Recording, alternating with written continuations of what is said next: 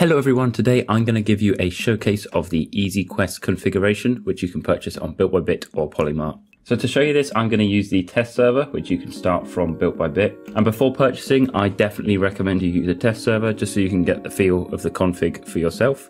But this overview video should give you a general idea of it. So when you're in the test server, you can just come up to the Quest NPC here and right click it to open the menu, or players can use /quests and you can open the menu from here.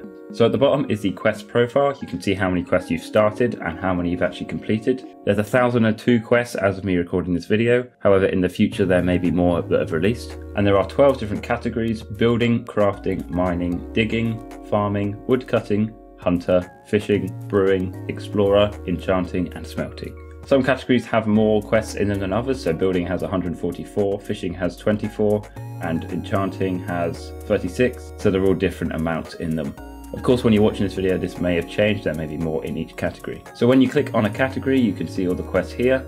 Most of them have different parts to them, so for example, the oak planks building quest have 4 parts, and you have to complete 1 part before to actually unlock the quest. And you can navigate through the pages here to navigate through each different quest. So if I go into a different category here, like digging, you can see that's also similar here. You've got loads of different blocks that you can mine. You've got mining as well, which is more ore-based. You can use the plugin to set up how many quests someone can have running at the same time. So if I click on this quest to start it, you'll see it comes up and says quest started. You can give ranks on your server a maximum amount of quests they can have running at one time to give perks to people who support your server. So if I wanted to start another quest, I could also click on coal ore here to start the coal smelting quest. And there you go, I've just started that one. So that's a very brief overview of the Easy Quests config. As I said before, make sure to join the test server so you can test this fully for yourself. If you have any questions, make sure to join the Discord server, linked down below. You can use the Purchase Questions channel to do that. Apart from that, thank you very much for watching. Make sure to like and subscribe, and I'll see you in the next video.